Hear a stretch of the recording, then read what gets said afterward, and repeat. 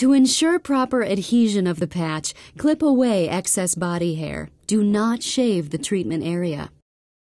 Clean area with mild soap and water. Alcohol may be used but is not preferred. Towel dry area thoroughly before proceeding.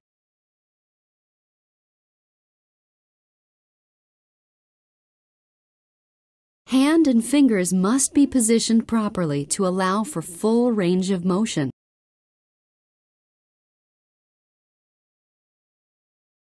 Remove the release liner of the electrode to be filled with medication.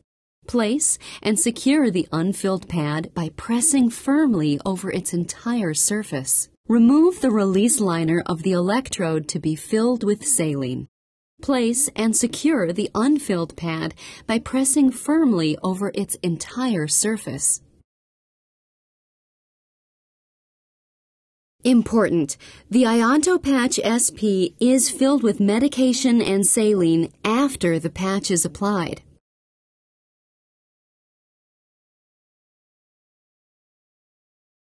Medication and saline fill volume for the SP is 1.3 milliliters. The saline vial contains more than the required fill volume. Do not overfill. Squeeze out the excess before you begin. Add negative charged medication through the negative electrode porthole, or add positive charged medication through the positive electrode porthole. Liquid will reach a point where it is no longer absorbed and will begin to bead up. Wipe away the excess. Do not overfill. Apply the provided seal dot to the porthole. Next, add the saline through the other porthole in the same manner.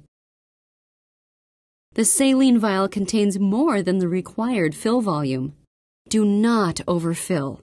Squeeze out the excess before you begin. Wipe away the excess.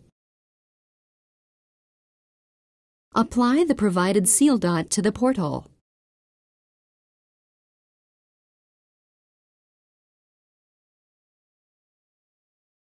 Once applied, check the patch for adhesion through the full range of motion.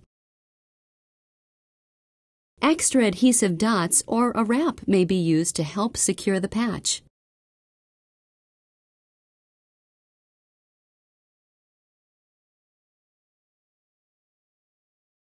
Length of wear time is dependent on a patient's skin resistance. Average delivery time for the SP is 14 hours.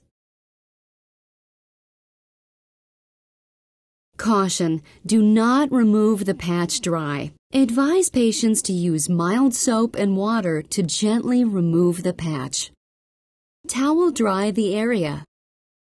Use liberal amounts of moisturizing lotion after removal and between treatments.